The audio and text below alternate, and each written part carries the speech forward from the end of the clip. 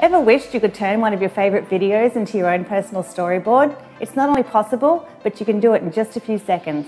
Take a look how easy it is. Start with a video that you've already customised that has the layout and design you'd like to use again.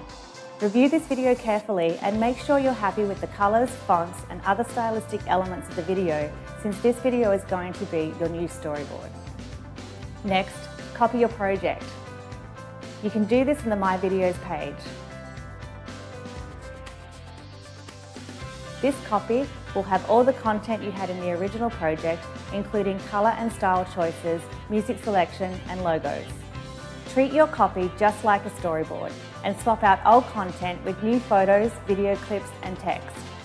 If you like, you can take a moment to delete materials from your old video.